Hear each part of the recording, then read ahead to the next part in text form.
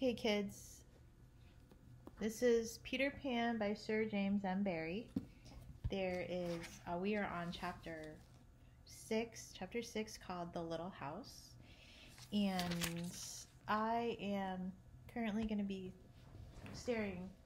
reading sideways because I have really bad allergies and my eyes are burning, and I don't want to offend you with my burning allergy shiners. They're called allergic shiners, by the way. Anyways, right now I was told to try this. It's called Deep Sea Premium Saline Nasal Moisturizing Spray by Major. So I've been basically pouring salt water up my nose, which is really painful, and I am just going to read this here, and you guys can just stare at my hair, okay?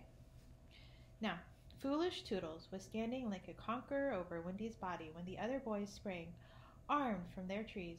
"You are too late," he cried proudly. "I have shot the Wendy. Peter will be so pleased with me." Overhead, Tinkerbell shouted, "Silly ass," and darted into hiding. The others did not hear her. They had crowded round Wendy, and as they looked, a terrible silence fell upon the wood. If Wendy's heart had been beating, they would all have heard it. Slightly was the first to speak. "This is no bird," he said in a scared voice. "I think it must be a lady." "A lady," said Toodles, and fell a-trembling. "And we have killed her," Nibs said hoarsely. They all whipped off their caps. "Now I see," Curly said. "Peter was bringing her to us." He threw himself sorrowfully on the ground. "A lady to take care of us at last," said one of the twins, "and you have killed her." They were sorry for him, but sorrier for themselves, and when he took a step nearer them, they turned from him.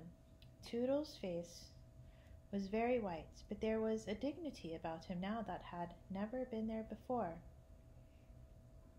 "I did it," he said, reflecting. "When ladies used to come to me in dreams, I said, 'Pretty mother, pretty mother,' but when at last she really came, I shot her." He moved slowly away. "Don't go," they called in pity. "I must," he answered, shaking. "I am so afraid of Peter." It was at this tragic moment that they heard a sound which made the heart of every one of them rise to his mouth. They heard Peter crow. "Peter," they cried, for it was always thus that he signaled his return. "Hide her," they whispered, and gathered hastily around Wendy. But Toodles stood aloof. Again came that ringing crow, and Peter dropped in front of them. "Greeting, boys," he cried, and mechanically they saluted, and then again was silence. He frowned. "I am back," he said hotly. "Why do you not cheer?" They opened their mouths, but the cheers would not come.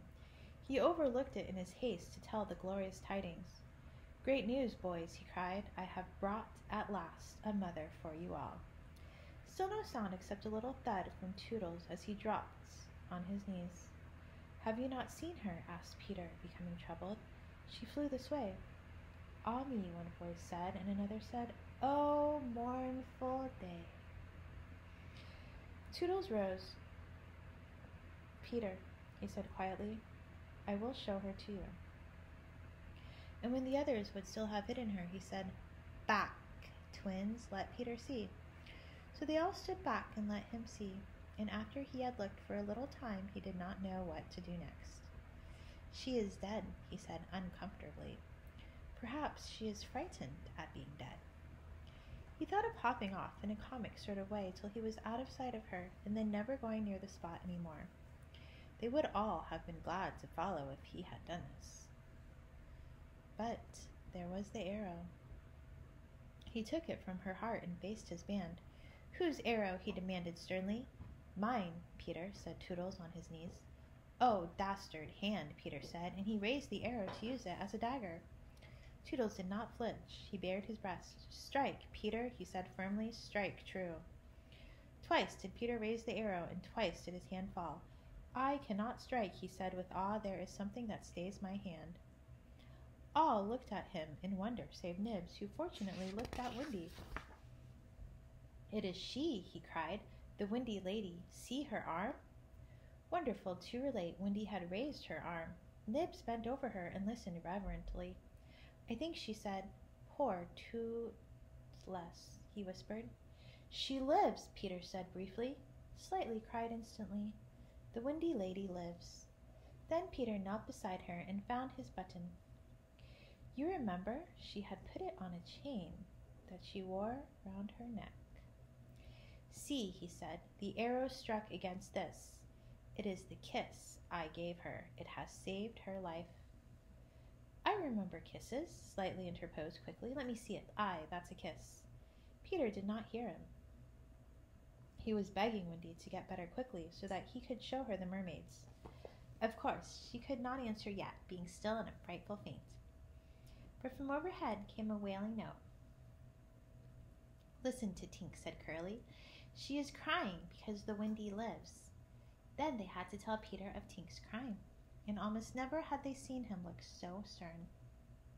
Listen, Tinker Bell, he cried. I am your friend no more. Be gone from me forever.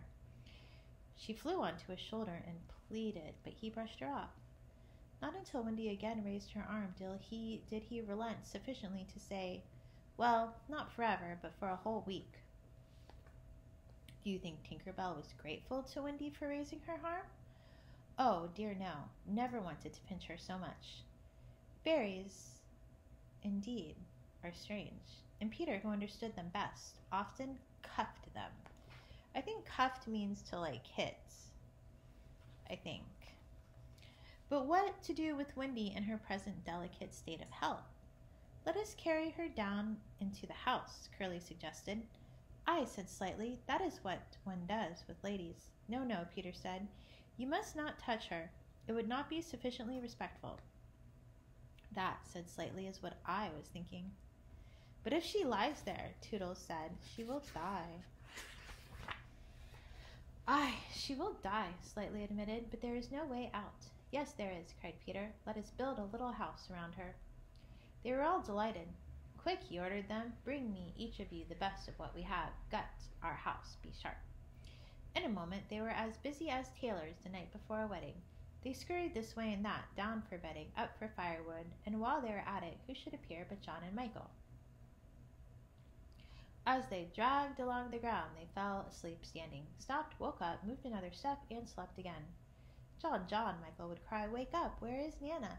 John and Mother. And then John would rub his eyes and mutter, it is true, we did fly.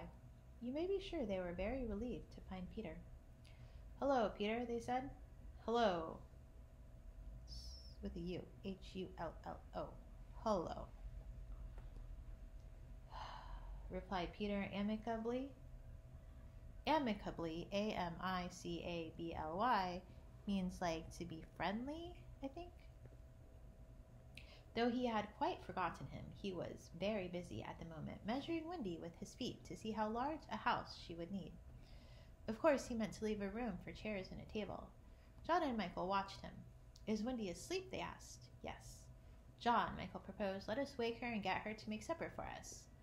But as he said it, some of the other boys rushed on, carrying branches for the building of the house. Look at them, he cried. Curly, said Peter in his most captainy voice. See that these boys help in the building of the house. Aye, aye, sir. Build a house, exclaimed John. For the Wendy, said Curly. For Wendy, John said, aghast. Why, she is only a girl. That, explained Curly, is why we are her servants. You? Wendy's servants? Yes, said Peter, and you also. Away with them. The astounded brothers were dragged away to hack and hew and carry. Chairs and a fender first, Peter ordered. Then we shall build the house round them. Aye, said Slightly, this is how a house is built. It all comes back to me. Peter thought of everything. Slightly, he ordered, fetch a doctor. Aye, aye, said Slightly at once, and disappeared, scratching his head. But he knew Peter must be obeyed, and he returned in a moment wearing John's hat and looking solemn. Please, sir, said Peter, going to him, are you a doctor? The difference between him and the other boys at such a time was that they knew it was make-believe, while to him make-believe and true were exactly the same thing. This sometimes troubled them, as when they had to make believe that they had had their dinners. If they broke down in their make-believe, he rapped them on the knuckles. Yes, my little man, anxiously replied Slightly, who had chapped knuckles. Please, sir, Peter explained, a lady lies very ill. She was lying at their feet, but Slightly had the sense not to see her. Tut, tut, tut, he said. Where does she lie? in yonder glade. I will put a glass thing in her mouth, said Slightly, and he made believe to do it, while Peter waited. It was an anxious moment when the glass thing was withdrawn. How is she? Inquired Peter. Tut, tut, tut, said Slightly, this has cured her. I am glad, Peter cried. I will call again in the evening, Slightly said. Give her beef tea out of a cup with a spout to it. But after he had returned the hat to John, he blew big breaths, which was his habit on escaping from a difficulty. In the meantime, the wood had been alive with the sound of axes. Almost everything needed for a cozy dwelling already lay at Wendy's feet. If only we knew, said one, the kind of house she likes best. Peter, shouted another, she is moving in her sleep. Her mouth opens, cried a third, looking respectfully into it. Oh, lovely. Perhaps she is going to sleep in her sleep, said Peter. Wendy, sing the kind of house you would like to have. Immediately, without opening her eyes, Wendy began to sing. I wish I had a pretty house, the littlest ever seen, with funny little red walls and a roof of mossy green. They gurgled with joy at this, for by the greatest good luck, the branches they had brought were sticky with red sap, and all the ground was carpeted with moss. As they rattled up the little house, they broke into song themselves. We've built the little walls and roof and made a lovely door, so tell us, Mother Wendy, what are you wanting more? To this she answered rather greedily. Oh, really, next I think I'll have gay windows all about, with roses peeping in, you know, and babies peeping out. With a blow of their fists they made windows, and large yellow leaves were the blinds. But roses, roses, cried Peter sternly. Quickly they made believe to grow the loveliest roses up the walls. Babies. To prevent Peter ordering babies, they hurried into song again. We've made the roses peeping out, the babies are at the door. We cannot make ourselves, you know, 'cause we've been made before. Peter, seeing this to be a good idea, at once pretended that it was his own. The house was quite beautiful, and no doubt Wendy was very cozy within, though of course they could no longer see her. Peter strode up and down, ordering finishing touches. Nothing escaped his eagle eye. Just when it seemed absolutely finished, "There's no knocker on the door," he said. They were very ashamed, but Toodles gave the sole of his shoe, and it made an excellent knocker. Absolutely finished now, they thought. Not a bit of it. There's no chimney, Peter said. We must have a chimney. It certainly does need a chimney, said John importantly. This gave Peter an idea. He snatched the hat off John's head, knocked out the bottom, and put the hat on the roof. The little house was so pleased to have such a capital chimney that, as if to say thank you, smoke immediately began to come out of the hat. Now really and truly it was finished. Nothing remained to do but to knock. All look your best, Peter warned them. First impressions are awfully important. He was glad no one asked him what first impressions are. They were all too busy looking their best. He knocked politely, and now the wood was as still as the children. Not a sound to be heard except from Tinker Bell, who was watching from a branch and openly sneering. What the boys were wondering was, would anyone answer the knock? If a lady, what would she be like? The door opened, and a lady came out. It was Wendy, and they all whipped off their hats. She looked properly surprised, and this was just how they had hoped she would look. Where am I? She said. Of course, Slightly was the first to get his word in. Wendy, lady, he said rapidly, for you we built this house. Oh, say you're pleased, cried Nibs. Lovely, darling house, Wendy said, and they were the very words they had hoped she would say. And we are your children, cried the twins. Then all went on their knees, and holding out their arms, cried, Oh, Wendy lady, be our mother. Ought I? Wendy said, all shining. Of course, it's frightfully fascinating, but you see, I am only a little girl. I have no real experience. That doesn't matter, said Peter, as if he were the only person present who knew all about it, though he was really the one who knew least. What we need is just a nice motherly person. Oh dear, Wendy said, you see, I feel that is exactly what I am. It is, they all cried. We saw it at once. Very well, she said, I will do my best. Come inside at once, you naughty children. I am sure your feet are damp. And before I put you to bed, I have just time to finish the story of Cinderella. In they went. I don't know how there was room for them, but you can squeeze very tight in the Neverland. And that was the first of the many joyous evenings they had with Wendy. By and by she tucked them up in the great bed in the home under the trees, but she herself slept that night in the little house, and Peter kept watch outside with drawn sword, for the pirates could be heard carousing far away, and the wolves were on the prowl. The little house looked so cozy and safe in the darkness, with the bright light showing through its blinds, and the chimney smoking beautifully, and Peter standing on guard.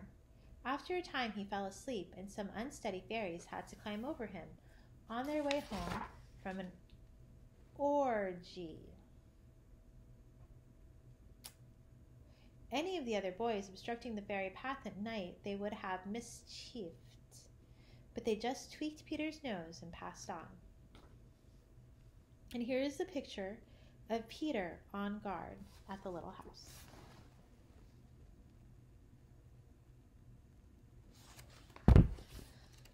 And that is the end of chapter 6. It's on you to find chapter 7.